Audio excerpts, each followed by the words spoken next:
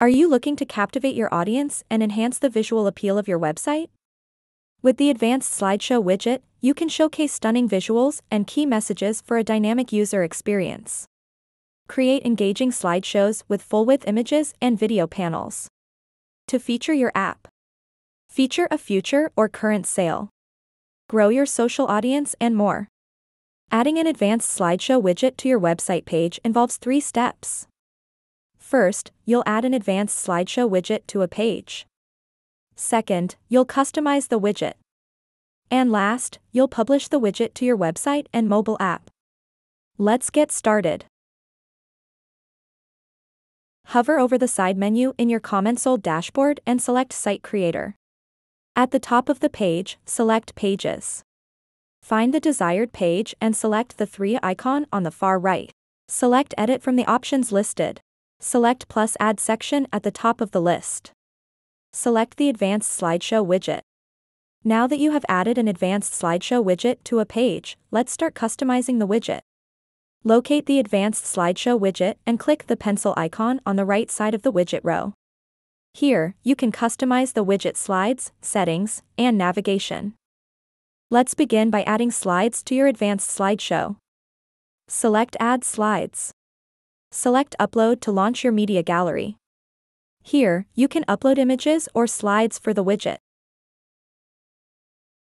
Now customize the components of the slide. Enter a headline. This is a short, attention-grabbing title that highlights the main message or feature of the slide. Enter a subheadline. This is a brief, supportive line that provides additional context or detail to the headline. Enter the button text. This button, when selected, will redirect the shopper to your desired page or product collection. Choose your click-through option. Select the option page from the drop-down to select an existing page or collection, or create a new collection by selecting plus Create New Collection. Select the option External Link to enter the URL for the external link.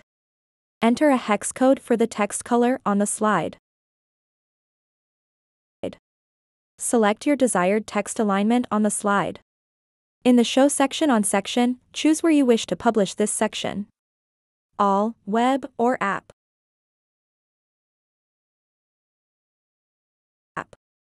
You can repeat these steps and add multiple slides to your advanced Slideshow widget.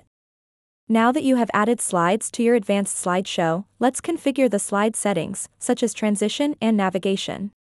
First, let's customize the transition for the widget.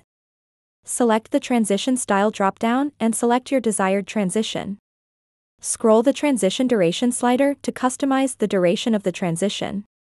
Scroll the Slide Delay slider to set a delay to the transition. Next, let's customize the navigation for the widget. Enable the Show Arrows toggle to display arrows to navigate to the next or previous slide. Enable the Show Dot Indicators toggle to display navigational dots on the slideshow. Enable the Autoplay Slides toggle to autoplay slideshow.